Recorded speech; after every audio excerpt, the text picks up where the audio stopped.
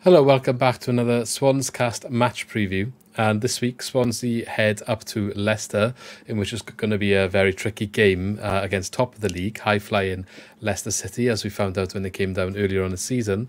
And Jack from the Final Whistle is here to discuss all things Leicester with me today. So welcome to the channel, Jack. No, I appreciate it, Luke. How are you, my friend? Yeah, doing good. I mean, doing a lot better here than I am when I'm watching the Swans at the moment. But obviously we'll get into that, and I'm sure it's a complete opposite for you up at Leicester City. Yeah, we're doing all right. Yeah. Probably not the last two games. We've only picking up 1 point in 6 in the maximum points. But, yeah, we're doing all right. Top of the league, 8 points clear from second. Or shall I say 7 points from second. So, yeah, doing all right. Yeah, definitely doing all right. And you're saying about the recent form there, obviously the defeat against Coventry, who I would say are in form themselves, and the draw against Ipswich. There's still 2 tough games, I guess, to drop points to, rather than maybe teams lower down. You'd expect those to be the tricky games. So, yeah, still a bit concerning from a Swans fan perspective heading up to your ground. Yeah, the Coventry game are always one of them games. Obviously, the M69 Derby Day, you know, bragging rights and all that. You obviously want to perform at the highest level. And, yeah, I think the red card for us changed the game, to be fair to us. We obviously took the league through Dewsbury Hall, and then Fatu ended up getting sent off minutes later, which didn't help the situation. And then second half, you know, we had to stay in the game as much as we could and see if we could see the game out. But no, Coventry ended up beating us in that second half, 3-1. The Ipswich game, I mean, fantastic first half in the 1-1 draw. But, yeah, second half, we let Ipswich come on us, innit? And, you know, they caused us problems. And then we switched off at the vital moment in the 89th minute. And then Ipswich ended up scoring to get a point late on, and yeah, very disheartening, to be fair. But yeah, 1 point in a maximum of 6 for us. But yeah, hopefully on Tuesday night we can get back to winning ways. And you mentioned that you're top of the league, so I think I asked would have spoken with this earlier in the season when we spoke, obviously on your channel. But how has the season been for you?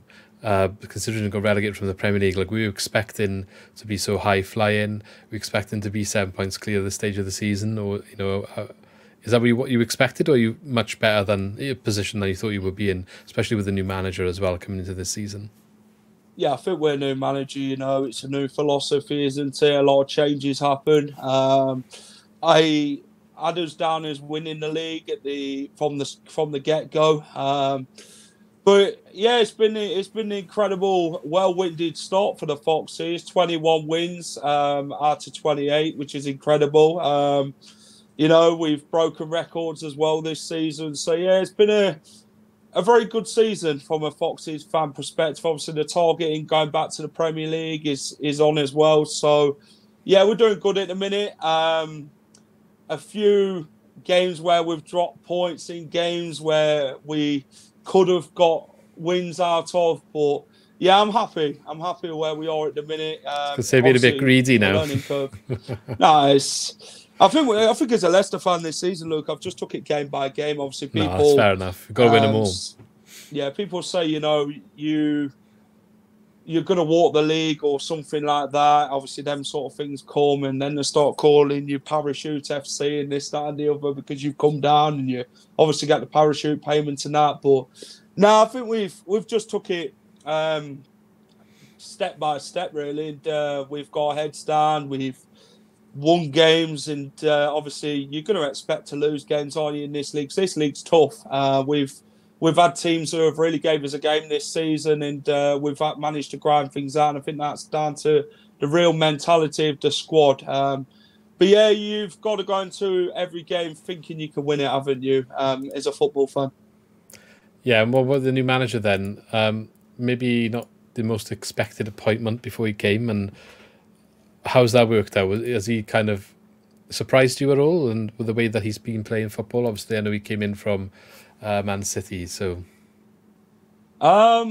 Not really, to be fair. I mean, he brings a great philosophy, doesn't he? That real learning from one of the best managers in the world, in Pep Guardiola. Obviously, he helped Man City with Pep to win the treble last season. So, yeah, he's got a real aura about him, and that real passion about him, that desire to win at all costs. And yeah, he's been great, Maresca. And I don't think we could ask any more from him, to be honest. Yeah, no, I think it's clear to see that he's done a really good job, and he's obviously learned from the best. I just hope that he has an off day when Swansea make the trip up tomorrow evening, or tonight if you're watching this in the morning. Okay, so we're near the end of the January transfer window, and it's kind of, I don't normally ask this question because the time of year kind of makes sense. Leicester have got a really strong squad already. Mm-hmm. And I know you've mentioned there's a few injuries, like Ndidi is out at the moment, and you having some players linked with big moves. Dewsbury Hall, you mentioned to me, is 40 million plus move target for a couple of Premier League teams. Do you expect any ins and outs going into the final days of the transfer window?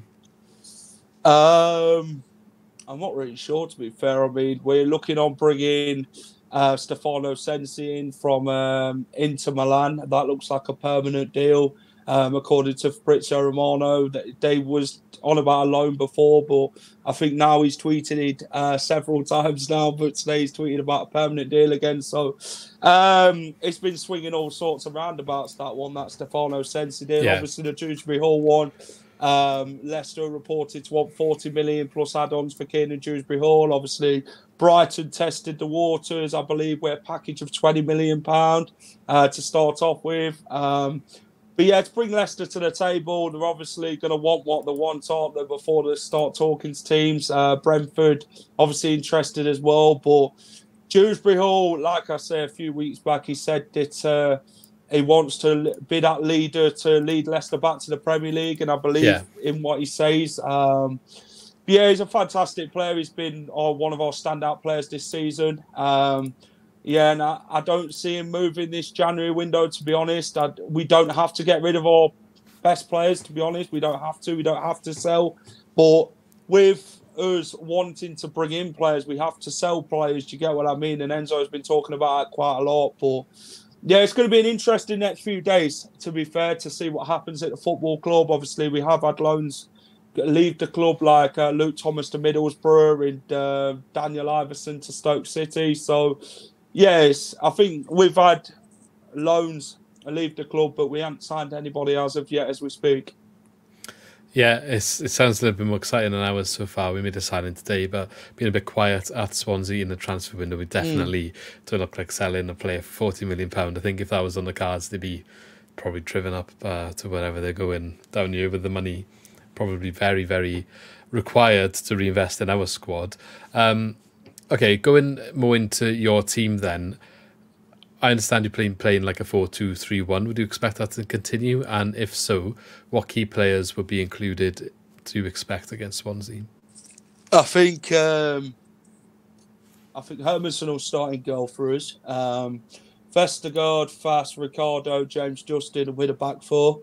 Harry Winks will play that one behind the four, so it's more like a 4-1-4-1, but then Ricardo goes from right back into the other position to help Harry Winks to go into a 2. So, yeah, it looks like a 3-2-4-1 as the game goes on. You get what I mean? I think McAteer will start right wing with Steffi Mavadini. Obviously, we won't have Wilfred Ndidi, who's injured, which is a shame, to be fair. Dewsbury Hall, I'd expect him to start, to be honest. Yunus Atgun, I think he'll start as well.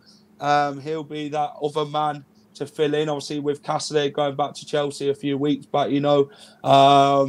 So, yeah, Leicester's really short in midfield, to be fair, Luke, in options in midfield. We could play Dennis Pratt there, who knows, but striking option, I mean, we've got Patson Daka back from the AFCON, so I think he'll start with Tom Cannon. I think Jamie Vardy and Patson Daka, they'll come on throughout the game itself. So, yeah, I think Tom Cannon will start up front for Leicester. Has he been one of your key players this season then for your goal scoring and Tom Cannon? I know Dewsbury Hall, but in terms of your striking options with Vardy and Daka in the wings, has Cannon been your main man? Yeah, I think Tom Cannon's settled in quite well, to be honest. Obviously, he was injured at the start, so now it's kind of like took him time to gel into the squad and get going. Obviously, you can see how much potential he's got with the way he plays and runs off the shoulder of defenders at times with the way he runs the lines and that. He can score goals. He looks clinical up front when given the chances. Patson Daki, you know, he waited his turn after not playing for quite a while. So he obviously scored a few this season as well, which is good. So it makes the strikers hungry, doesn't it, for that striking position. And obviously Jamie Vardy's been in amongst the goals, as you'd expect, being obviously up front quite a few games this season. You'd expect him to score with the goals. And I guess they learn off Vardy, innit? The likes of Daka, Tom Cannon, and that experience that Jamie Vardy feeds from to help the younger players and that, which is good. So, yeah, I think with Tom Cannon, you know, Jamie Vardy's going to help him settle in quite quickly, isn't he? So, yeah, he's one of the best to learn from. So, your form this season, you win in 3 out of 4 games. Obviously, 21 wins, 3 draws, and 4 defeats on 66 points, scoring 56 along the way, which I want to say is the highest in the league. And you've also conceded the least amount of goals in the league at 22. Not very pleasant reading for any away team that's coming up to your ground.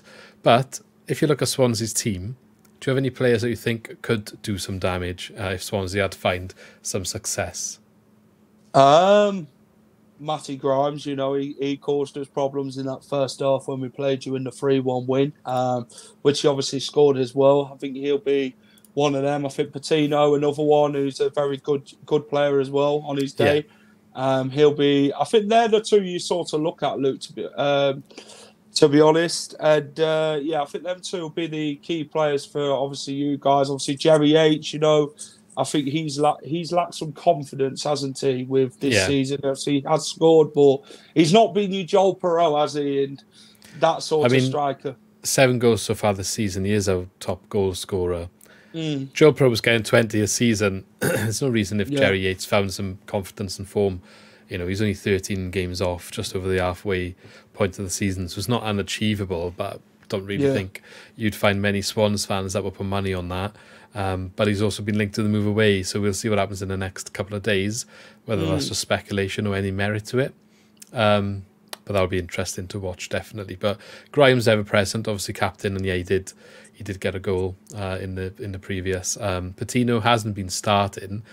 All you know is numerous calls amongst the fans for him to start, so maybe he will get on the pitch in this game. You get on probably anyway in the later stages if it's not from the start, but he is a player that's got quality that can unlock a defence or do a bit of damage himself if given the opportunity. So we'll see. Not so confident myself, but what are you feeling about the game in terms of prediction? It's a tough game. Do I see Swansea coming out and giving it a go? Yes. I think they'll frustrate us, Swansea. You know what I mean? They'll try and make it as hard of a game as possible for Leicester. Obviously, we've seen some teams come and park the bus like Rotherham and that this season. I don't see that being the case with Swansea, to be honest. Yeah. Like you say, you play, is it where 5 at the back, sort of? So I see you pushing more forward and trying to cause a threat down the left and right. So, yeah, you know, we can't afford to be complacent in this game, obviously being 8 points clear of third place Southampton. You know, we've got to be clinical in this game, I think. You know, when we go 1-0 up, we've got to be able to go and kill the game off and get more goals and see the game out, to be honest, which we obviously didn't do against Ipswich. So, yeah, I think it'll be a good game between the two sides. I think Leicester, though, will come out on top on this game. And, you know, we've obviously got the causes of threat with Mavididi and that. So, yeah, I think we will see the game through. Yeah, I think it'll be a good game between the two sides. So I think Leicester will keep a clean sheet, to be fair. Home form's quite good. So I'm going to go 3-0 to Leicester. Yeah, it wouldn't shock me. I said 2-1 on your channel. I think I'm being optimistic, and I'm quite open to say that. But It's only always good to saying be optimistic. I'm always saying that because I think they need to show some form of performance after getting smashed against Bournemouth. And even though I think we'll still lose the game, losing 2-1 away to Leicester is not necessarily an awful takeaway from Leicester, who have been high flying, and from the position that we are in. Obviously, everyone would love to get a point or a win, but let's be realistic, and I think it'd be a tough match. So 3-0, I hope not. Maybe we can get a goal and build on something, but we'll see. It'll be a tough match nonetheless. Thanks for coming on the channel. One question to end on before I do finish. I like to ask everyone, not so football related, but what is the best football scran you've ever had when you've been to any stadium? What's your favourite one you've ever had? Tricky question. It is. I'll tell you what, we had this 16-hour beef brisket sort of in a bread roll, which was quite nice at Blackburn Rovers. I think I gave it like a 9 point something. So it was that nice. Good. A bit expensive. I think I paid 12 quid for it, but it was lovely. It was lush. That's probably one of the best I've had this season in the Championship. I'd say that Blackburn Rovers is a beef brisket in a roll. Speaking of Blackburn, they're currently playing Wrexham. I just checked the score if anyone's interested, and 4-1 currently. Bit sad. I thought Wrexham might have had a chance there after going 1-0 up, but I think the Championship quality is there to end Wrexham's run in the FA Cup here. But yeah, thank you very much for jumping on the channel. Good luck for the weekend and the rest of your season, of course.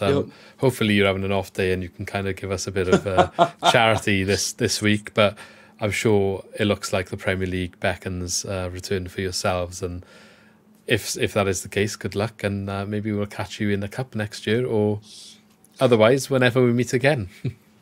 Yeah, no, thanks for having me on. Really appreciate it. Go check us out at the Final Whistle if you haven't subscribed to us and that. We do all Leicester-based content. We do Championship predictions if you're a Swansea fan and you want to get involved in Championship predictions, please do go and do so. But no, thanks for having us on the SwansCast. I appreciate it. All the best to Swansea after the Tuesday night game against Leicester for the rest of the season. No, brilliant, and thank you for coming. I don't know if I maybe forgot to tell you to plug, but yeah, go check out the Final Whistle, and I'll have all the links in the description anyway. So if you are interested in getting involved in the predictions, go click on the link, go check out his channel and get involved. And yeah, hopefully we'll see you again soon. Appreciate it. See you later. And thanks everyone for watching. We shall catch you in the next one, and hopefully we can get a positive result here. But yeah, we'll see. Thank you.